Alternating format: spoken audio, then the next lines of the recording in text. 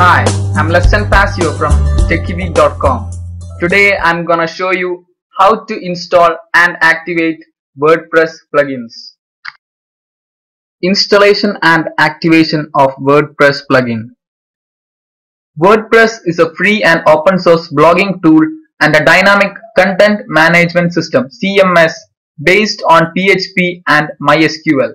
It has many features including a plugin architecture and a template system. WordPress is currently the most popular CMS in use on the internet, and as of August 2011 manages 22% of all new websites. To install a plugin, first log in to your website admin page. Type your admin username and password and then select login. Now you will be redirected to the dashboard of your WordPress website. This is the dashboard of your WordPress. But firstly, you need to find the appropriate plugin for your WordPress site according to your needs. Go to wordpress.org/extend plugins. This is the plugin directory of the wordpress.org website. Here you can find from thousands of plugins. You can find plugins by either searching or clicking appropriate tags and finding the plugins. Here I am going to install an easy Google Plus widget. There are actually many methods of installing a plugin, and the easiest method is just copy paste the title, just copy it and go to your dashboard and select plugin and click add new,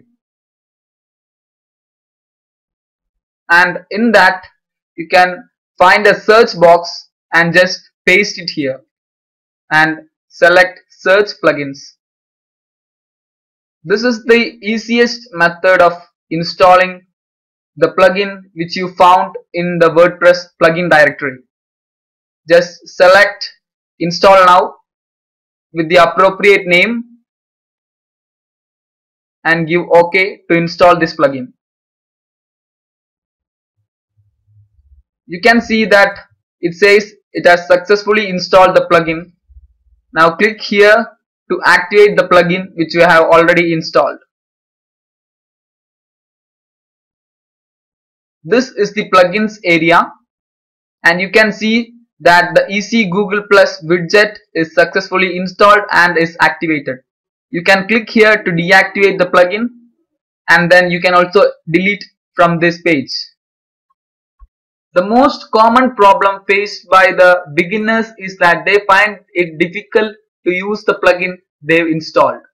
Always first click this link to visit the plugin site and learn about the plugin and how to use it. This is the website of that Easy Google Plus widget, and here it describes how to use and all the information regarding that plugin. The other method of installing the plugin is by searching the plugin and then downloading its files and then uploading it to your plugin page. It's not that easy, and also it creates confusion because you need to download and again upload, and also at times you will get errors. Now you know how to easily install and activate a WordPress plugin.